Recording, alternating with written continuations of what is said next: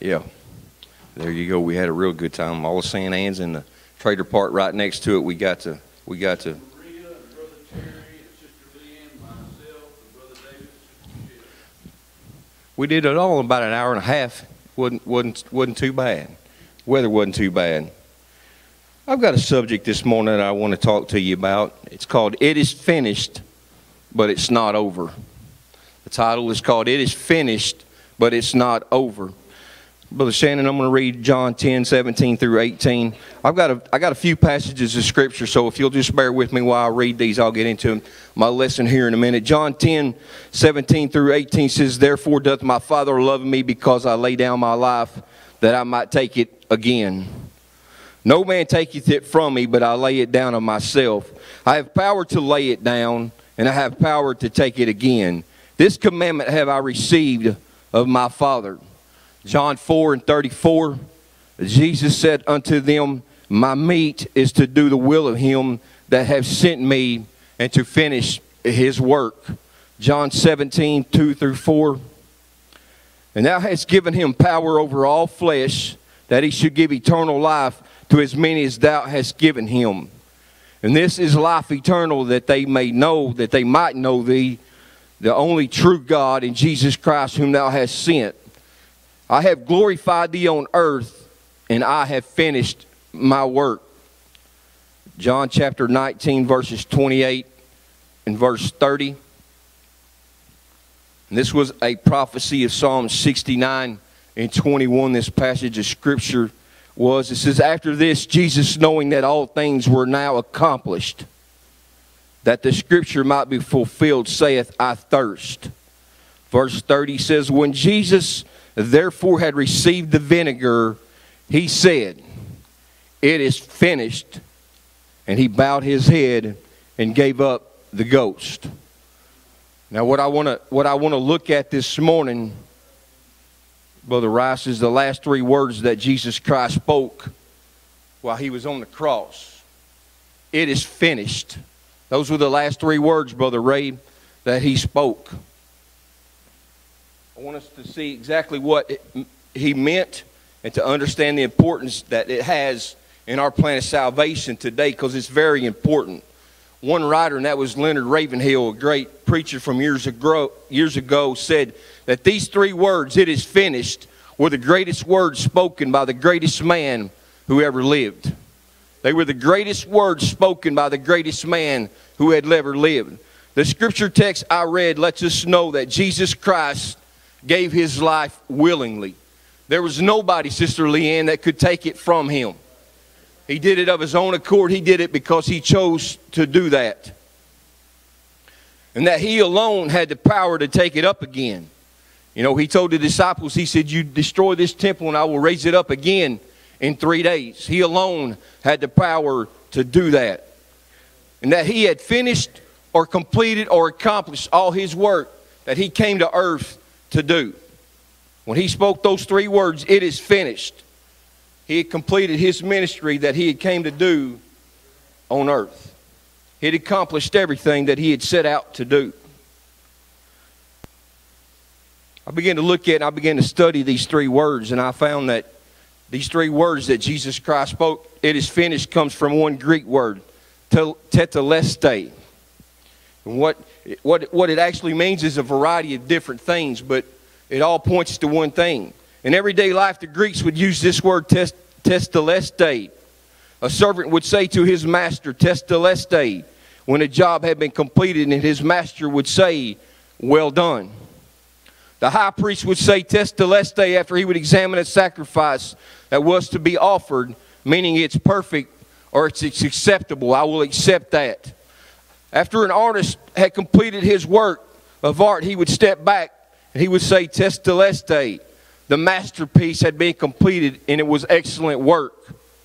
A merchant or a store owner would say tetelestai, or stamp it on a loan document when a debt had been paid in full.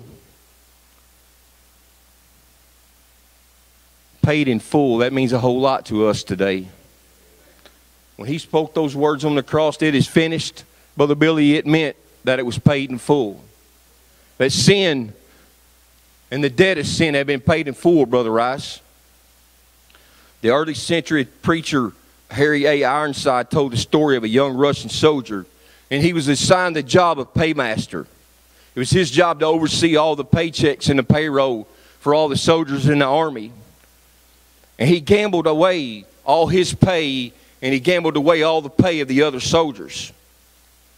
And learning an impending audit was on its way, the soldier recorded his gambling losses in a ledger, and he recognized he could never repay the large debt that he had stolen and misappropriated.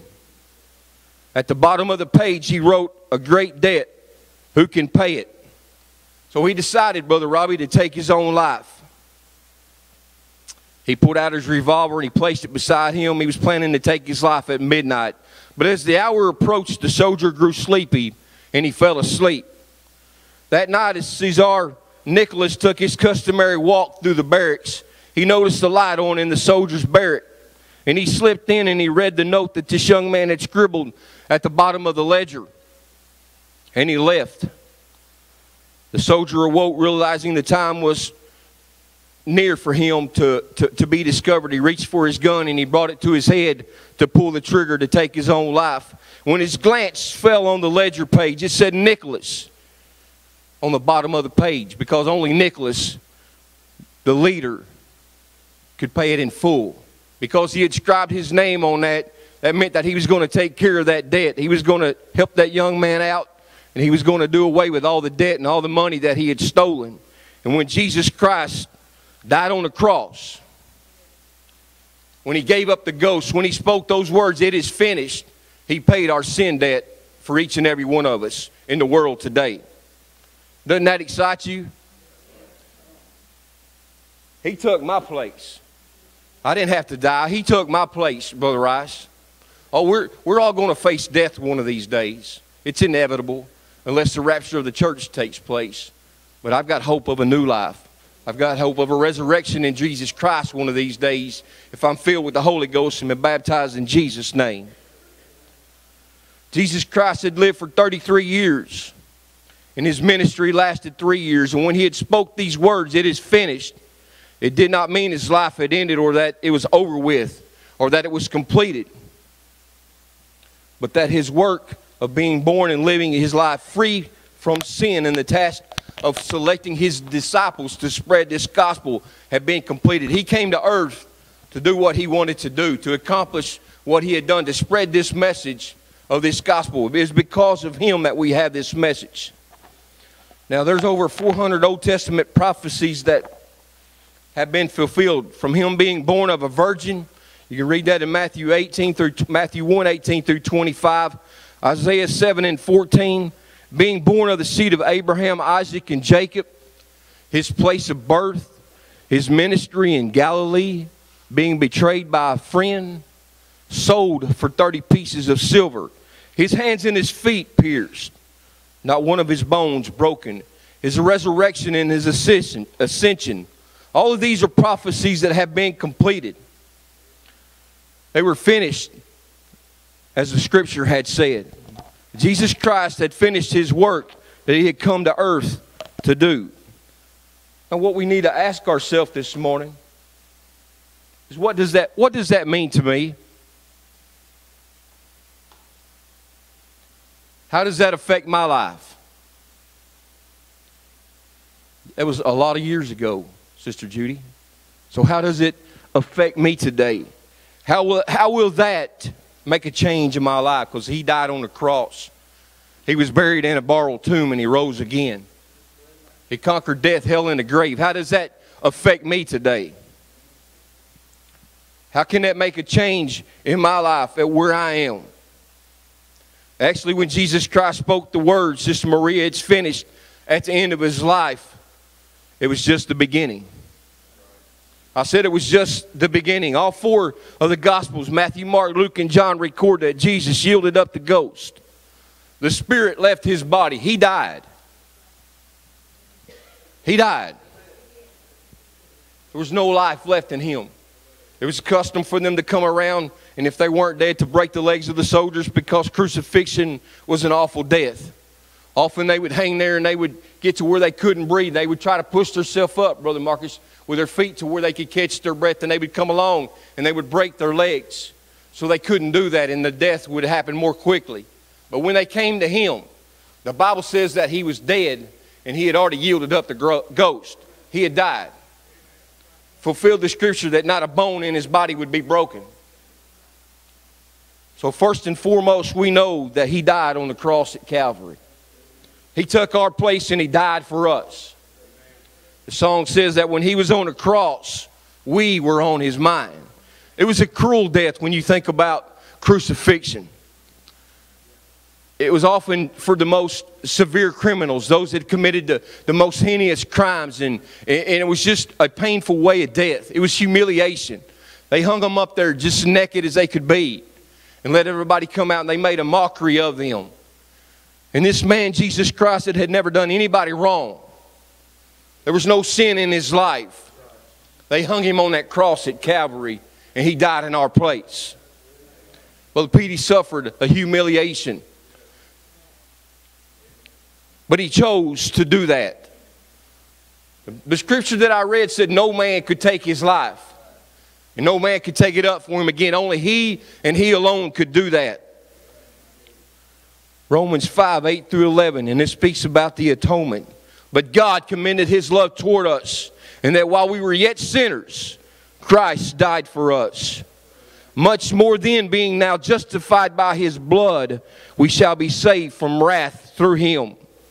For if when we were enemies, we were reconciled to God by the death of his Son, much more being reconciled, we shall be saved by his life. And not only so, but we also joy in God through our Lord Jesus Christ, by whom we have now received the atonement, the forgiveness of sin, the atonement for our sins when he died on the cross. The word reconciled in verse 10 means that we were brought back together with him. Through his death, his creation was brought back together with him. You know, it's sad to say, but at the cross, we see the Creator, the one that created the heavens and the earth, that spoke everything into existence, put to death by his own creation. You stop and think about how sad that is. That man that he had created, Adam, so that he could have a relationship with him. The Creator, Brother Doyle, was put to death by his own creation. The crowd cried, crucify him, crucify him. Give us Barabbas, a murderer and a thief. Swapped him out, and the Lord took his place to die on the cross at Calvary.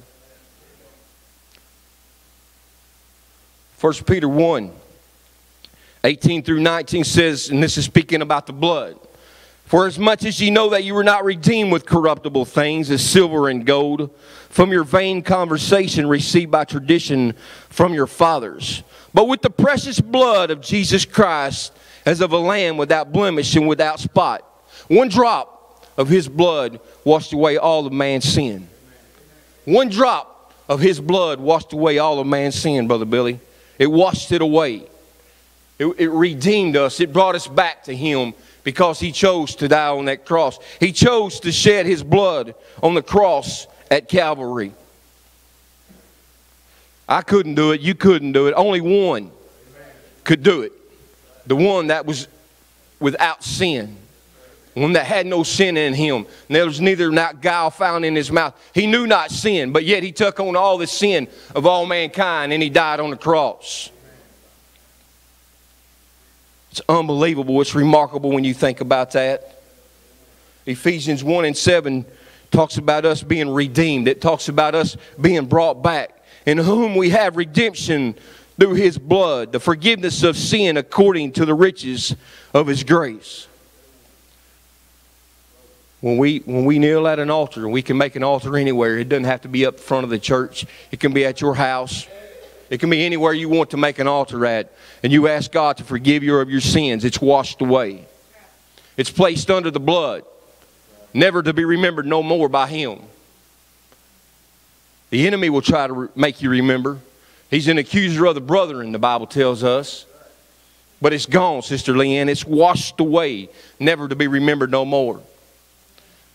Repentance is something that we have to do over and over and over again. Why? Because we're still flesh. The Apostle Paul himself, the great man, the Apostle Paul says, I die daily. It means he found a place of repentance. Sometimes, as Brother G.L. said, just in case we had done anything that we shouldn't have, or said anything that we shouldn't have, we find that place of repentance where we can go back over and over again and ask the Lord to forgive us if we've got anything in our life. I know this is kind of solemn this morning, but I felt like the Lord, I told Sister Stacy I was working on something else the other day, and we went on visitation and everything, and I came back over to the church and just kind of began to pray. And what I had just didn't feel right. There was something about it. It probably would have been good enough, but it just wasn't right, Sister Judy. And I got a box of my notebooks. I've had the privilege of teaching since I was about 21 years old. I started teaching young adult class, or young boys class, when I was 21. I'm 50 now. I don't care to tell you my age. I've got a lot of notebooks where I've taught a lot of lessons. We've got a lot of them on flash drive now to where we recorded them over and tried to do that to preserve them. And I had a box of notebooks with me. They're still out in the car with some of my other books. And I just sit down and just begin to pray and just kind of begin to go through them. And I come across this lesson that I taught. Man, it's probably been 10, 12, 13 years ago, and it just felt right. It felt like somebody needed to hear today that it's not over. That it's not over. We still have another opportunity this morning. We still have another opportunity today to get right with God. No matter what's going on in our life, no matter what we're facing, what we're going through, it's not over. We still are under the mercy and grace of God today. That excites me. God's grace, that unmerited favor of God that none of us deserve, and that mercy that holds back what we actually should get. Oh, that excites me. I'm telling you, that excites me to know that God's still reaching for somebody this morning. Somebody needs to hear this morning and receive it. Even for us that have been in church for years and years and years, never forget that He went to that cross and He died for me. He died for you. He gave His life for us. We never need to forget that.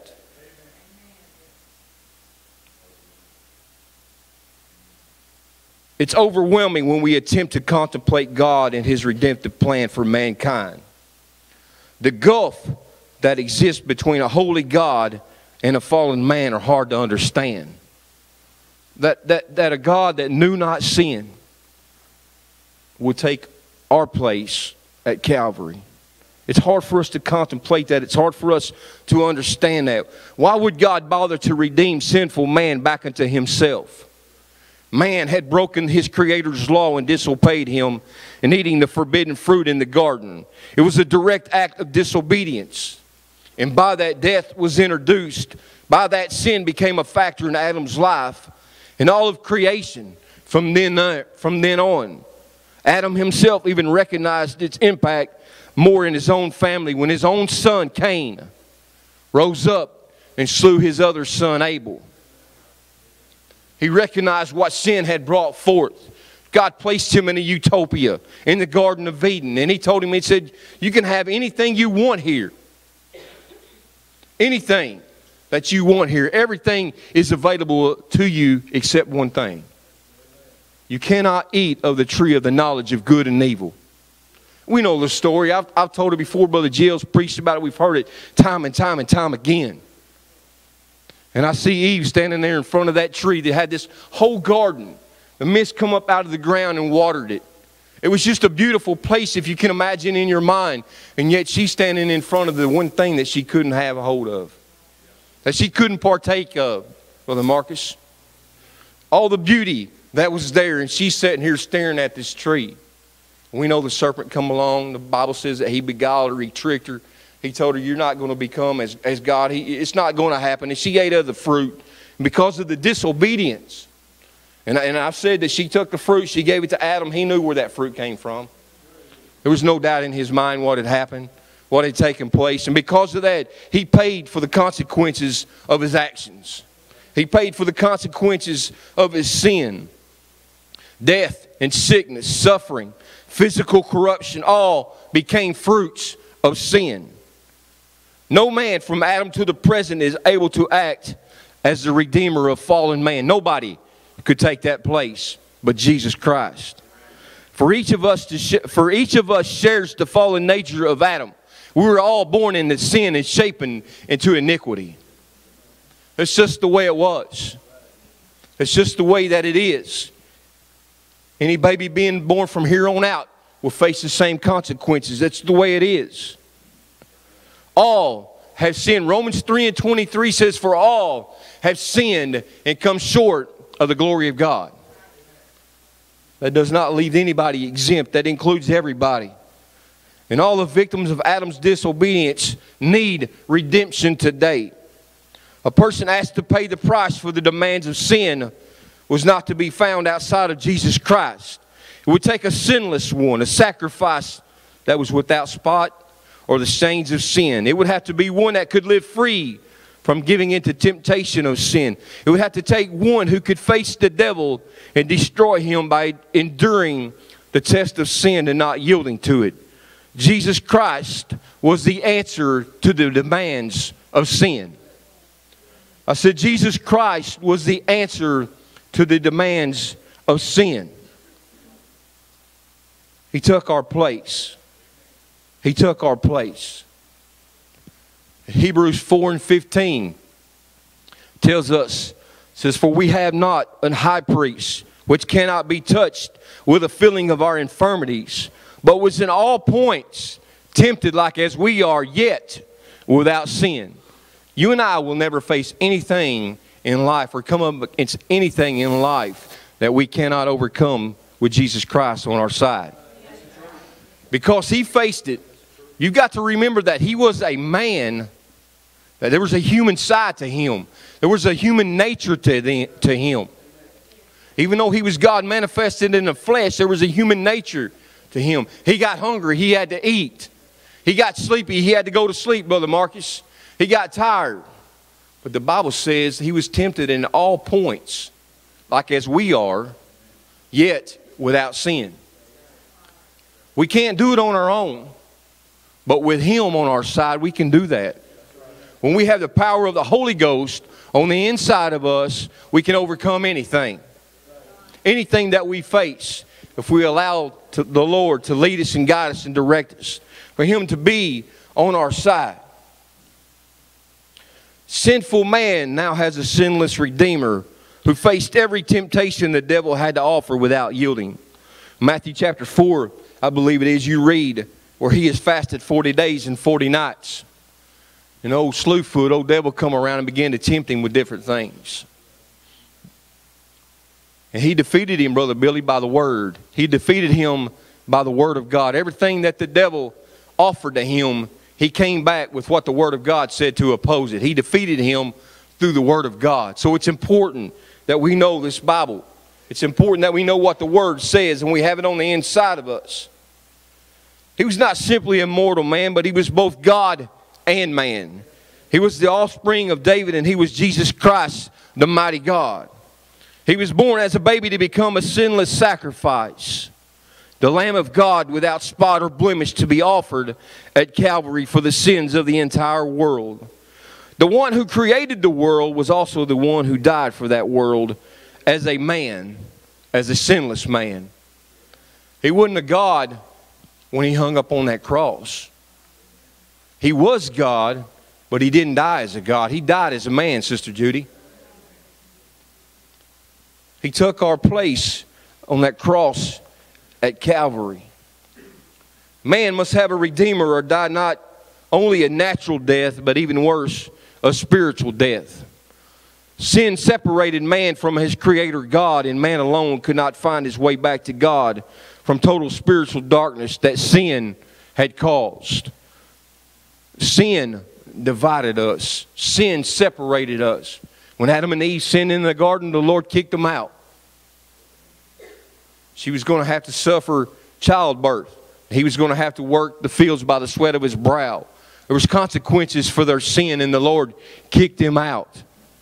And they had to make it on their own. A Redeemer was the only hope for man. A Redeemer that was not marred by sin to overcome by temptations of the flesh. God would redeem man, and He would do it by coming Himself and living a sinless life in a sin-cursed world. This world that we live in today is a sinful world. It's just unbelievable the things that take place. How many of you have Facebook? I figured every hand in here would go up. I read something on there the other day. This lady, her child was crying. And she was so frustrated with it, Allison, that she cut its throat. I mean, what's coming to people? What's happening? What's going on in the world with the things that we're seeing and the things that's taking place? I'll tell you what it is. It's a sin. It's a curse of sin. Nothing but sin in people's life that caused somebody to do that. The devil has got such a hold on people anymore that it's crazy. That it's unbelievable. It's unbelievable. We live in a sin-cursed world. This He did by overcoming the weaknesses of Adam, defeating sin and overcoming death by His own resurrection. God manifested Himself in the flesh of Jesus Christ to redeem man back to Himself. He took our place, as I cannot say that enough. 1 Timothy 3:16 says, "And without controversy, great is the mystery of godliness. God was manifest in the flesh, justified in the Spirit, seen of angels, preached unto Gentiles, believed on in the world, and received up into glory." He came to earth to live as a man. He preached to the Gentiles. He preached to the Jews who rejected Him. I find it very interesting within the Scripture that when blood is mentioned in connection with an Old Testament sacrifice, if they committed a sin, often an animal would be used as a sacrifice, Brother Rice, to take the place of their sin. And a lot of times when that happened, there was no name mentioned of the victim. There was no name mentioned of what animal it was. But when blood is mentioned in the New Testament, it is mentioned with the name of the one who shed it. And more than likely it was Jesus Christ, our Savior, who shed His blood. Because the person who sheds the blood gives the value to its work. Because He was without sin, it gives value to His work. Not only did Jesus Christ die, He was buried in a borrowed tomb that was guarded. A lot of people want to say that the death, burial, and resurrection of Jesus Christ was a hoax. That it never actually happened, that it never actually took place. But I can tell you in reading and studying this, not only did Jesus Christ die, He was buried in a borrowed tomb. Nothing that He ever had did He own. He didn't have a place of His own where He could lay down His head. Because you know what? He wasn't going to be here permanently. He was just passing through. He was buried in a borrowed tomb that was guarded by 16 Roman soldiers who faced death by crucifixion if they were found sleeping on duty or if they left their post, Sister Maria. A 2-ton stone placed in front of the tomb, and it was sealed with Pilate's ring. They would often put string from one side to the other, and they would put a piece of clay or putty in it, and it was sealed with the ring of whoever was in charge of the king at that time. So it was sealed with Pilate's ring. He was in charge at that time. Anyone breaking the seal would face death by being crucified upside down. But I read in Matthew chapter 28 where Mary Magdalene and Mary came to the tomb, and the stone was rolled away and the tomb was empty. An angel tells them, he said, "Fear not, I know you see Jesus, which was crucified, but He's not here. For He is risen as He said, and come see the place where He did lay." And they went into the tomb, and He wasn't there. He had already